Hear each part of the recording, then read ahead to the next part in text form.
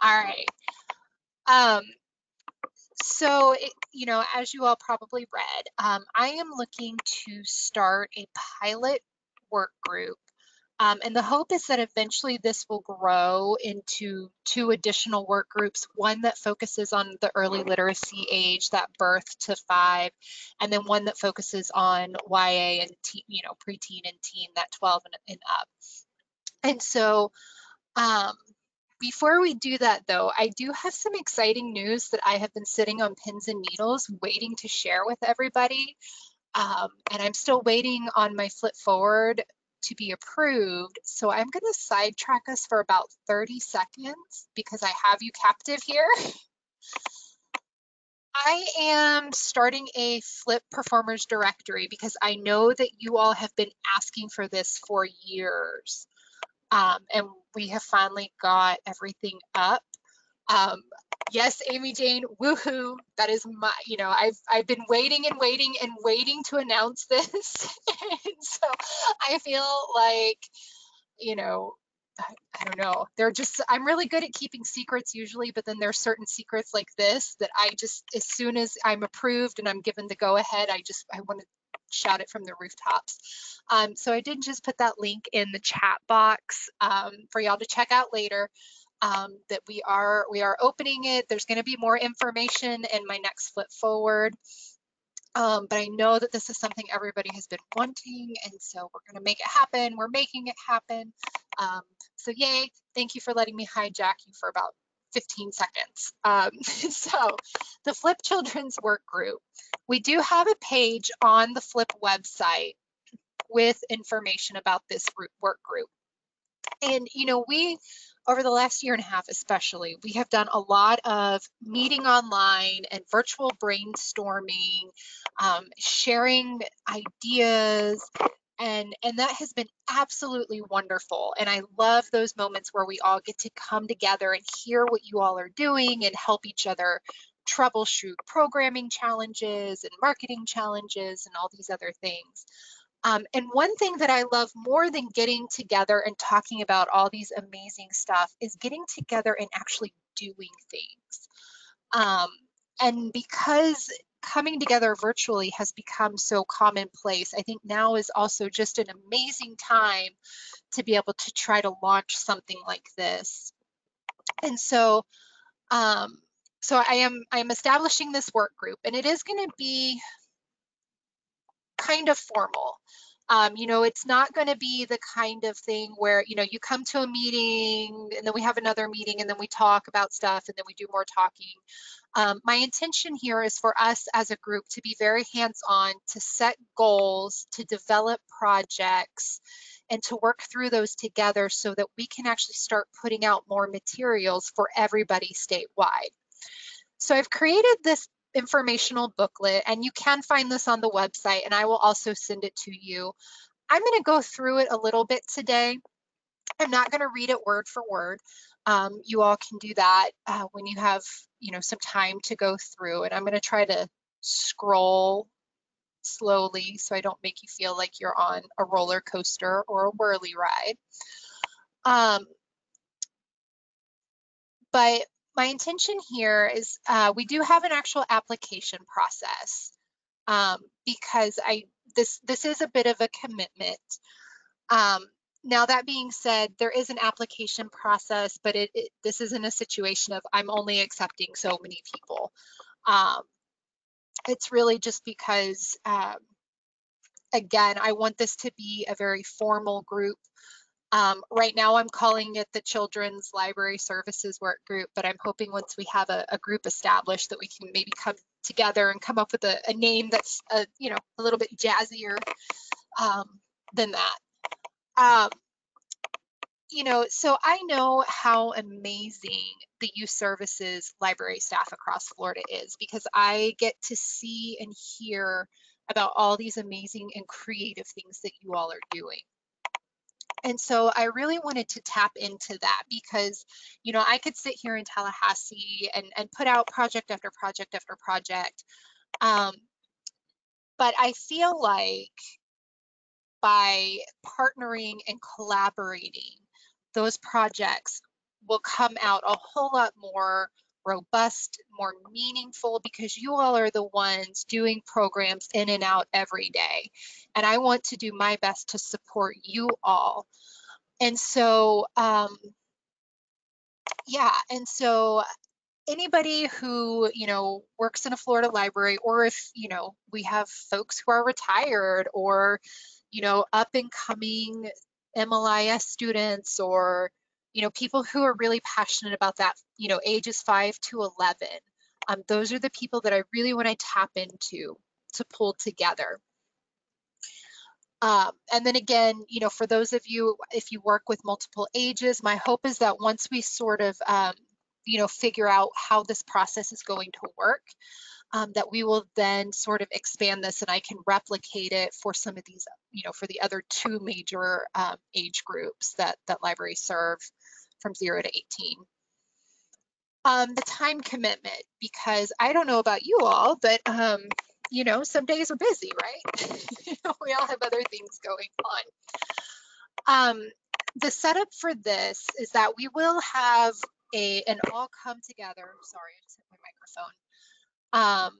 We will have a come together meeting once a month, and we will try to find a time that fits best for everybody who decides to sign up and be a part of this work group. In addition to that, whatever projects that you decide that you want to volunteer and be a part of may have additional meeting times outside of that, to get together and share ideas and sort of talk through. And in a little bit, I will show you sort of the general outline for the year. And again, this is a pilot, which means that it's very flexible.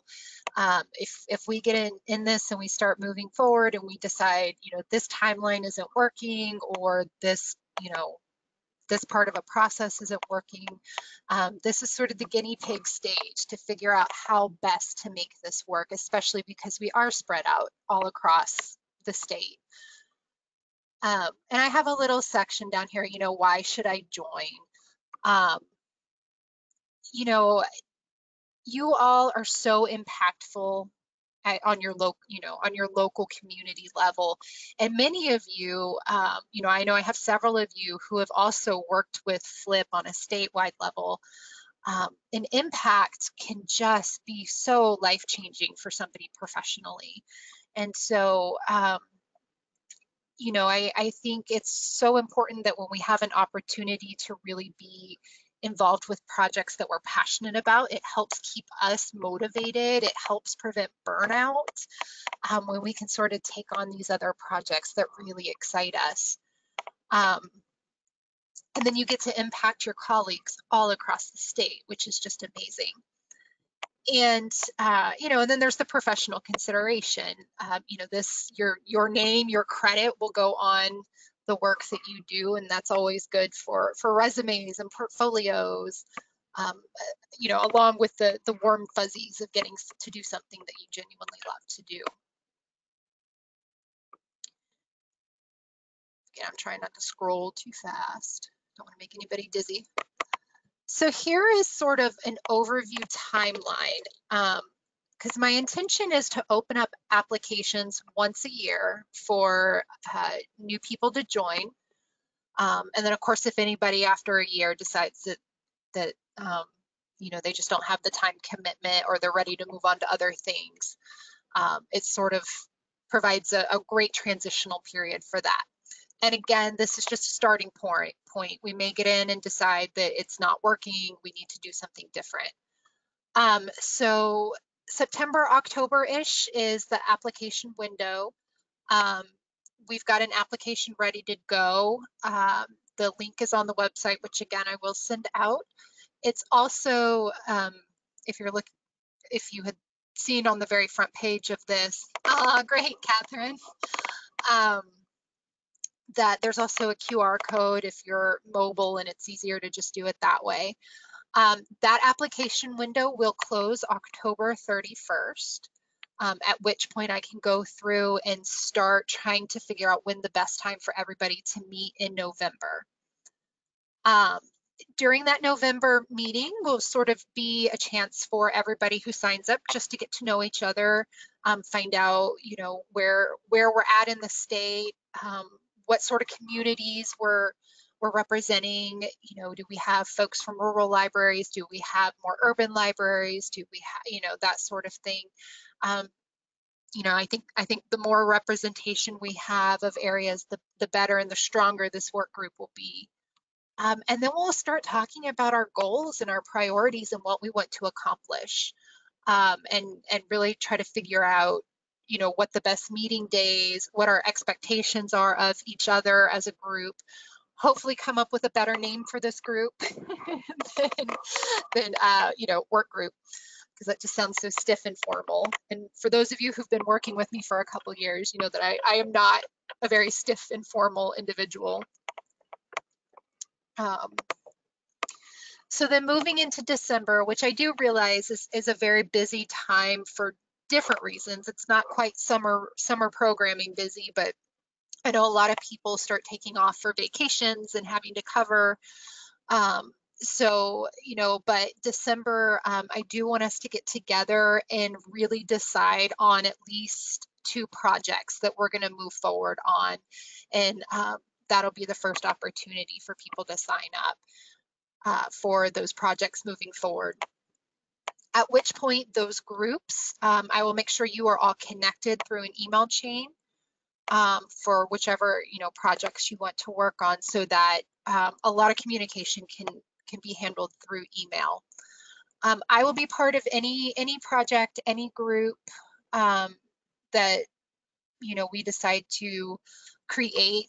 My recommendation would be that because this is something new, that we start with maybe a couple of projects that are not massive, just so we can sort of get our flow and our process, and make sure that we're being realistic with ourselves. I know sometimes I tend to dream really, really, really big, which is great. But I value the people who then try to bring me back down to earth and turn those big dreams and big plans into actionable steps. And because the beautiful thing is that we can always add things as we go along. January, again, coming back together, and having those project committees meet at least once before that monthly meeting. So my hope is that each of the projects will meet before we have our big, all coming together monthly meeting, so that we can update each other on how things are going. And then, so February through August, that's a really big time frame. That also includes summer, and I know this. Again, the plan is just to keep up with the monthly meetings and the committees continuing to work towards whatever that project might be. May is the halfway point, and I do realize that is during summer. But hopefully it's just a quick check-in, but it's also a good point because it is our halfway point to sort of have an opportunity to talk about what's working well, and decide, are there any other major areas that we want to pick up to finish out the year.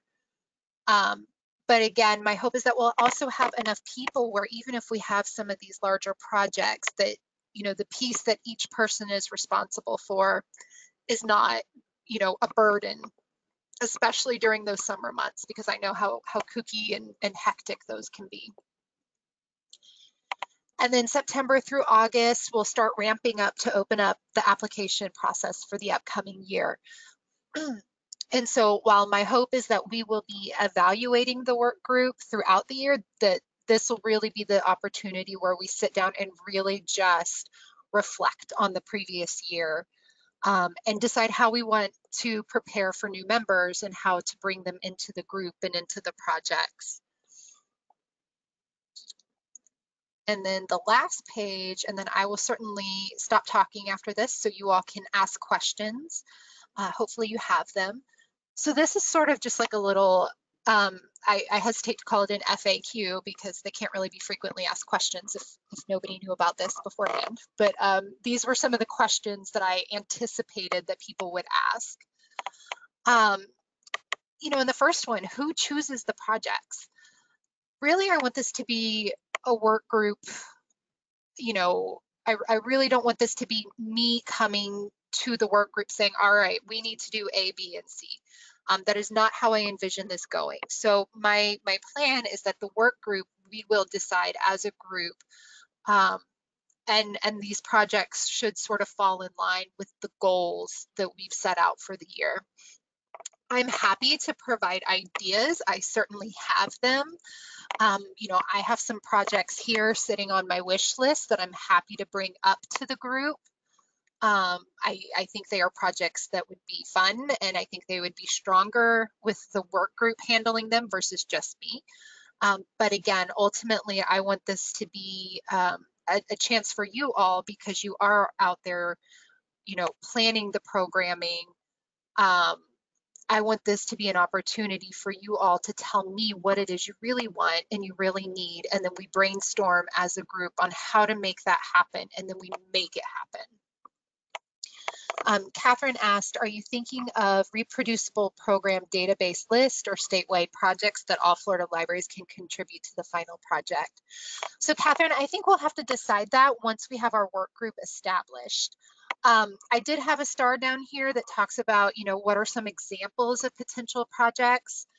So some of the things that have popped into my head are definitely, you know, programming and resource toolkits, because I think those are incredibly valuable. I shared one out in one of my flip forwards over the last couple of months that I think y'all have to forgive me. My memory is, you know, my brain has turned into a marshmallow over the last year and a half. I don't know about you all.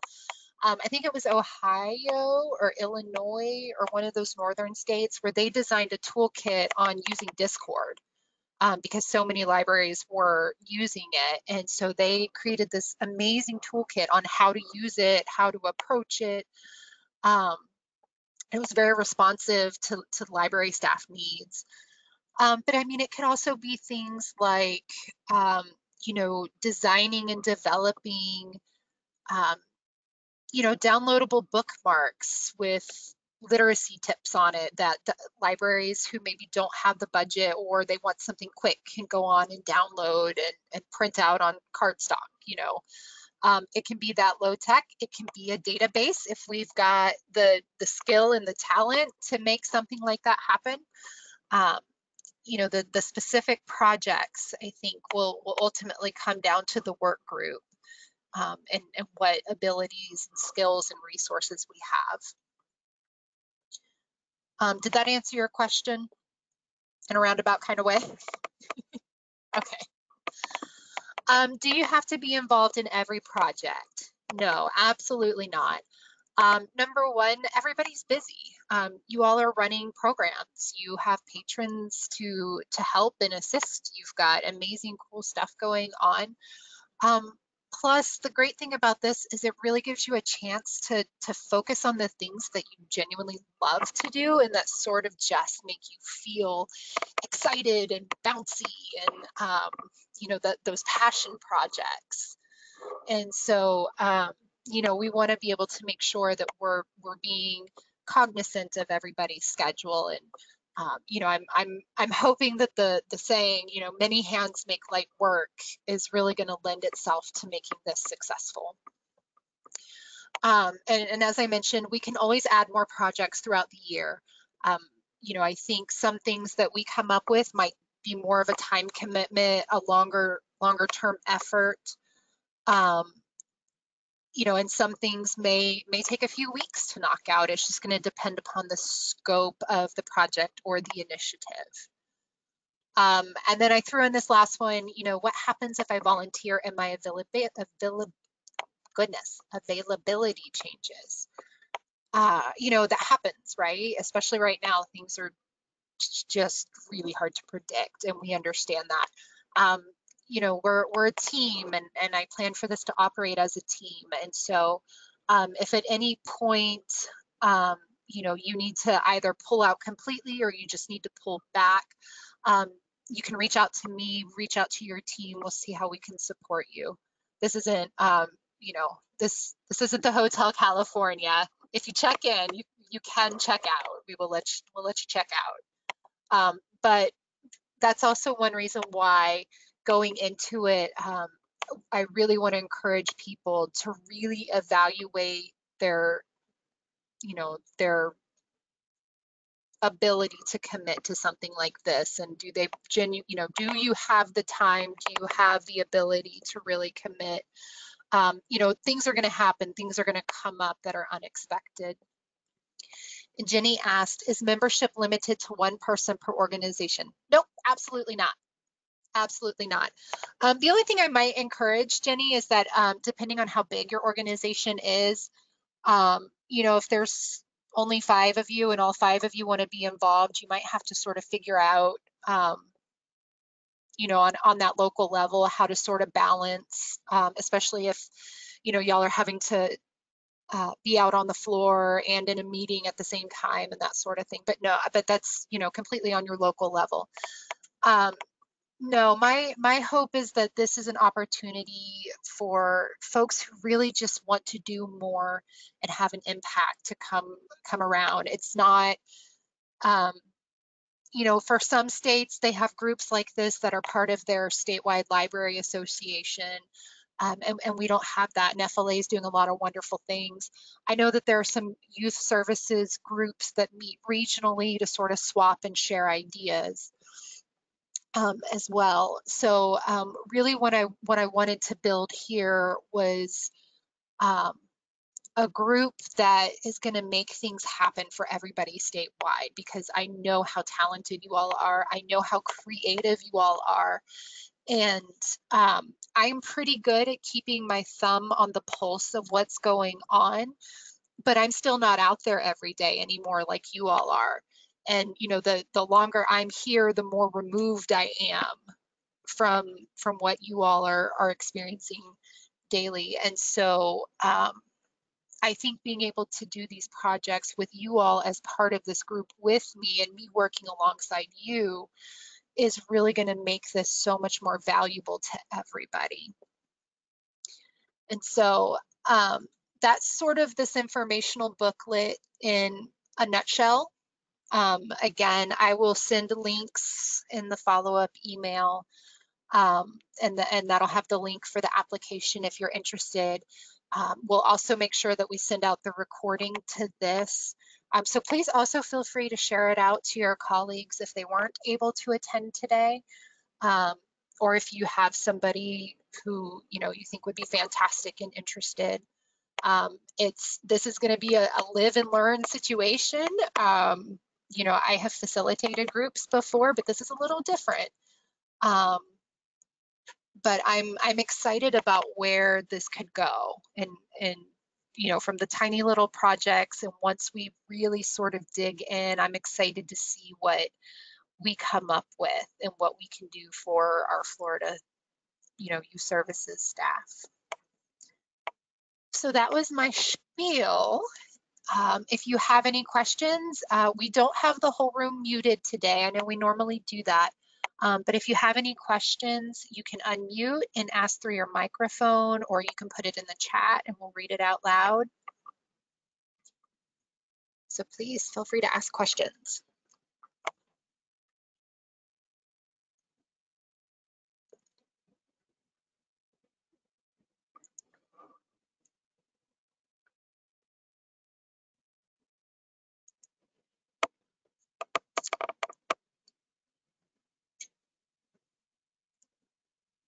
Mulling it over.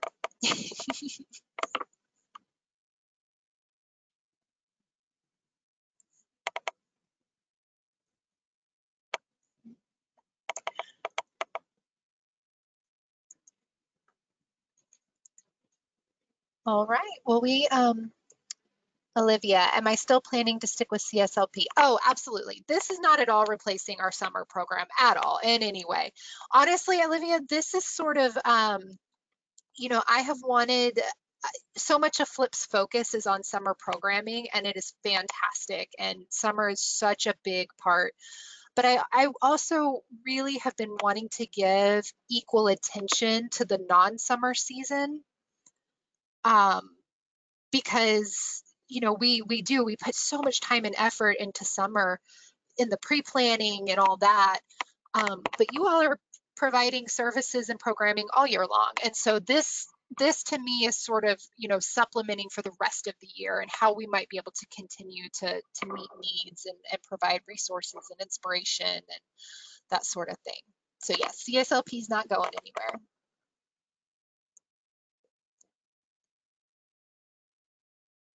Jenny said, this is very exciting and I'm looking forward to pulling together expertise. It's always valuable. Oh, I know, you all are definitely my most valuable source of information.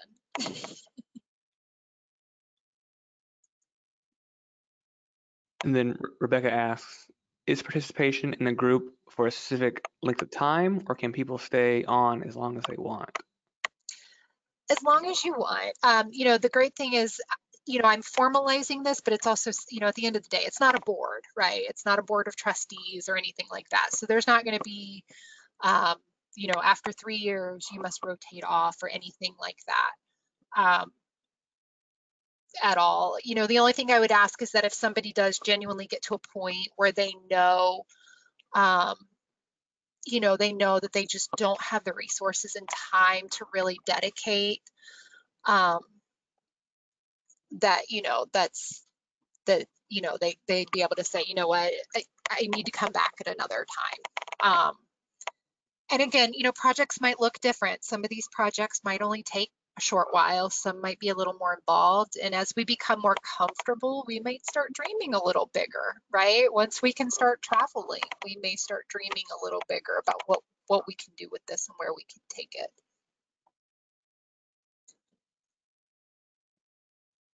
Then Renee asks, did you say library school individuals can volunteer too? Absolutely. If we have people who are trying to come into the field, I think many of us know that it can be really hard to get hired into this field, even with a master's degree. I think, again, just my same request is that, that they're able to really commit and dedicate whatever time is necessary for the projects that they are on. But I would think that would be really valuable if somebody isn't already working in a library, but they're going to library school, they want to work with this population to be able to say, put on a resume, hey, I played a role in this project and creating those connections in that network. And one thing I love about this field is that we have people from all sorts of backgrounds, right? Not everybody has an MLIS, and that's okay. And so, yeah, if you know people, as long as, if they're dreamers and doers and they're passionate, bring them on.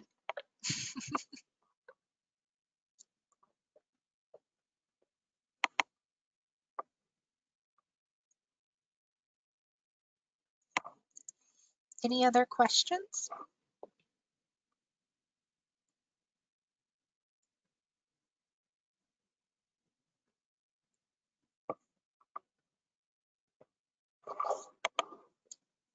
I don't want to rush you all, but I'd also,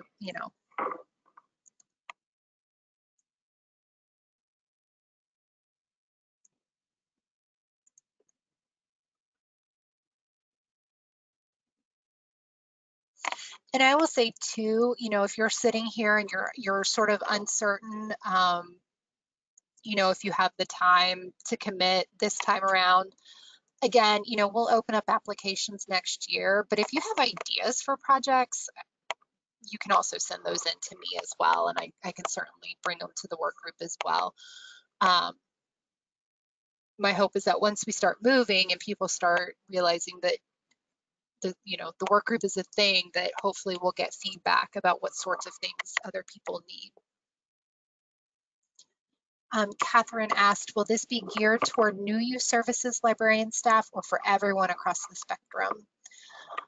Are you talking about the projects that we produce or the work group? And again, if you have a microphone and you're able to talk, please feel free to unmute. We don't have to just hear my voice. The projects produced.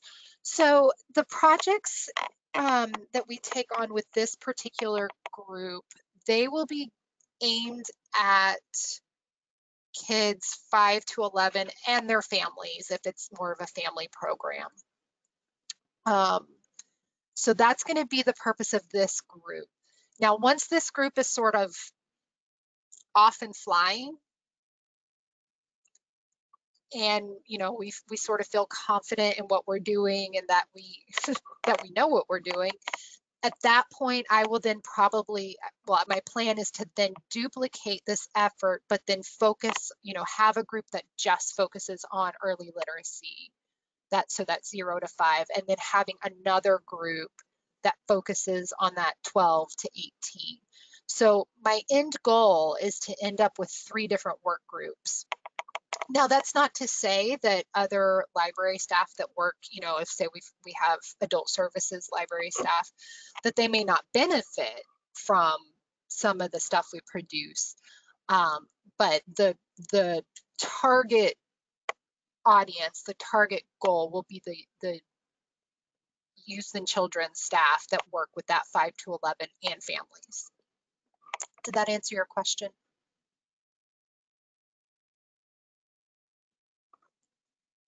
Okay. And then is there any limiting factor who would not be accepted as a new member that we should be aware of before sharing this with other team members? Really, the only limiting factor is that they are, either currently working in a library or they've retired, or if they're like a library student who's looking to get in. My aunt loves kids. She's great with kids, but this wouldn't be something that I would just open up to her, just to say, hey, you have good ideas. That's really the only limiting factor. It's not, there's not an educational requirement. It's not you have to be so high up in the hierarchy within your library. It's not the kind of thing where there's a membership fee or anything like that that could be a disqualifier. So really, it's just making sure that, we want to bring people in who know what you all are dealing with. Yeah, that's really the only thing. If it's just sort of like some random person off, off the street, then that would probably be a disqualifying factor. But other than that, we're not, it's not an application for the purpose. Like if anybody's done, our silly program, our leadership program, where they only accept so many people, it's not like that. There's not a requirement that you had to have worked in a library for at least a year. Yeah, did that answer your question?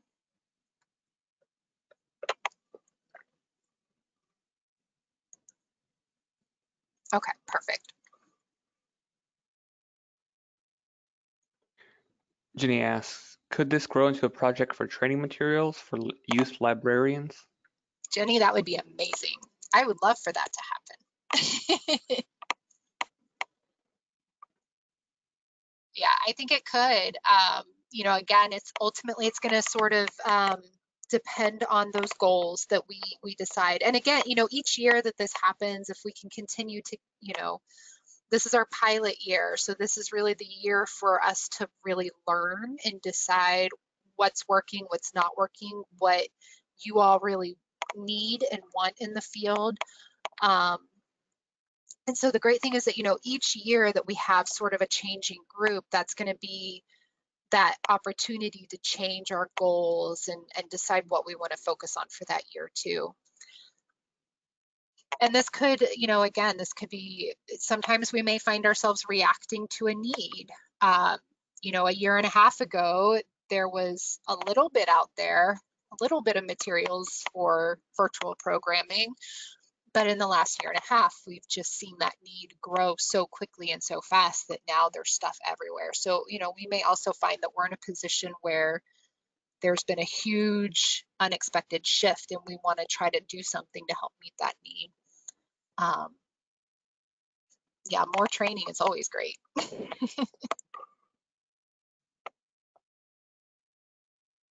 And I want it to be some fun things too, right?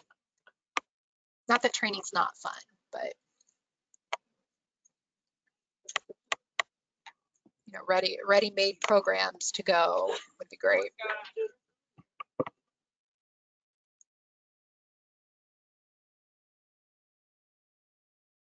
Any other questions? And of course, if you think of something after the fact, you can always email me.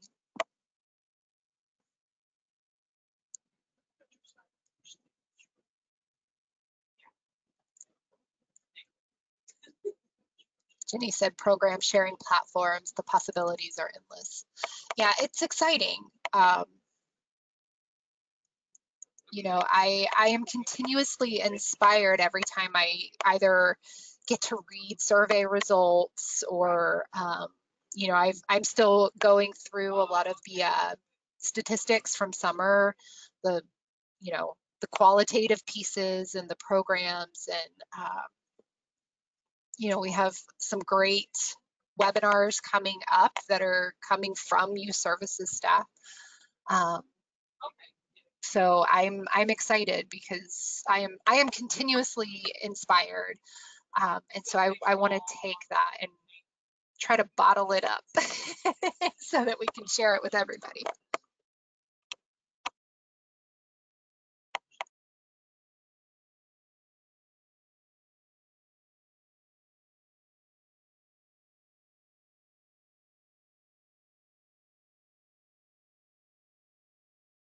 Any other questions?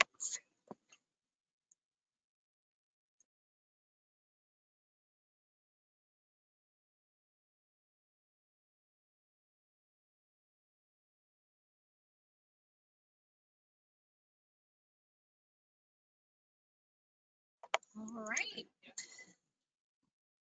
Karen, I think this is going to be amazing too. I am really excited. Well, I will not hold everybody up if there aren't any more questions, because I know that you know, you all can use 20 minutes to not be in a meeting, I'm sure. So again, if you have any additional questions that pop up, email me. I think at this point, most of you probably know how to reach me, but if you don't, my phone number and my email address are currently on the screen. I will be sending out a follow-up email probably next week. That way we have a chance to get the video uploaded onto YouTube if anybody wants to come back and watch it. And then, you know, I'll make sure, I did put the link to the room earlier, and I will, I'll throw it in the chat one more time for anybody who wants to go look around now and hopefully apply.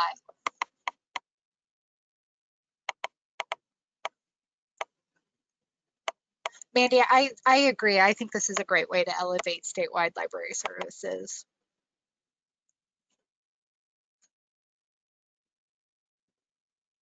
Wonderful. Well, everybody, y'all have a wonderful, wonderful weekend. For those who are working this weekend, best wishes. Happy October. And we will be in touch soon. Thank you so much.